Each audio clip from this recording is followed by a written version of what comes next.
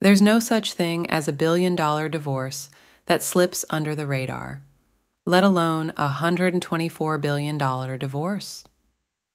And the May 3rd, 2021 announcement that Bill Gates and Melinda Gates were ending their marriage after 27 years came as a shock regardless.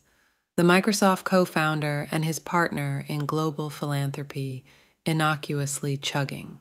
The odd thing about COVID is that it gave me the privacy to do what I needed to do. Melinda reflected to Fortune in the fall of 2022. It's unbelievably painful in innumerable ways, but I had the privacy to get through it. Among the immediate questions in the wake of the split news: what was to become of their eponymous found?